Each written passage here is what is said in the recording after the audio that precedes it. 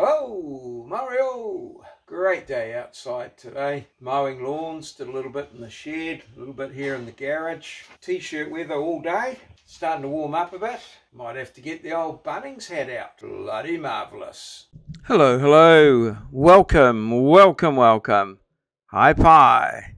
I hope you've had a bloody marvellous day. I'm always concerned that my lovely wife's family heirloom will get knocked off there and broken. So imagine my horror to see Carl calmly sitting next to her there. How he got there, I don't know, but I did shoo him off. I think he got the message, but we'll have to wait and see. That's Carl, Mr. Carl Kitty. So not a bit of an overcast day today. With when I woke up, it was actually raining and everything was damp.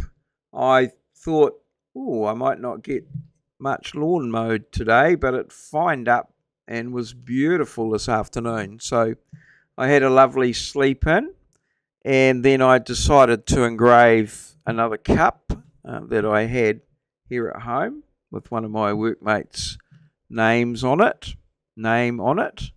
So yeah, I think I'm getting a little bit better and understanding how it all fits together. My plan is to maybe find some suitable cups at low cost that are a single colour, I'm thinking. So we'll see how that works. But yeah, certainly something I'm developing my cup engraving skills. A little bit of admin, and then it fined up back into the lawn mowing and got that sorted. I had a couple of things in the shed that I wanted to give to the neighbour, so I got those all sorted out. And then I also put a wooden seat on one of the frames that I had out the back. So I've now got 3 seats in my shed that we can use for when I'm trying to develop a wood-fired cooking area out there, sort of eventually. Don't know whether how much time I'll need. A lot of time, so it's a very slow process. But yeah, I've got 3 bits of lawn mowed, or 4 actually. So I completed the cycle. The bit out the back grows the quickest, so I think I'll probably start there again and move through, maybe starting next weekend. I might not need to do anything during the day.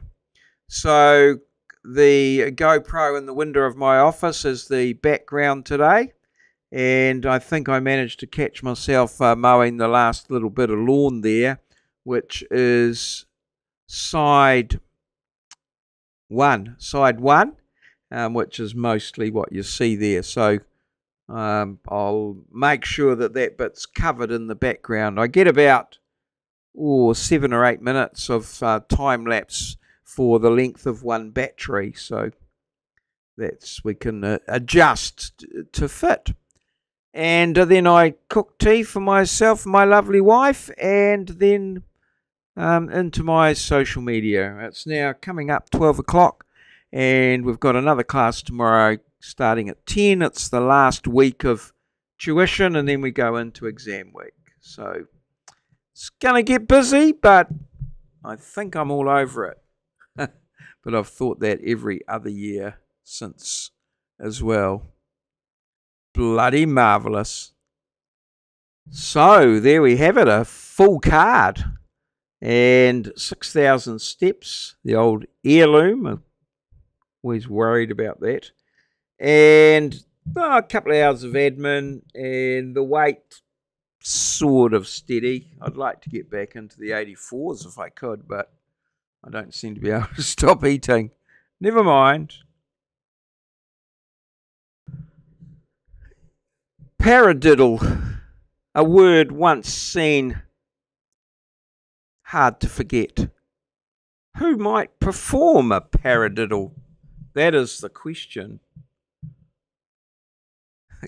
Keep it family friendly, please.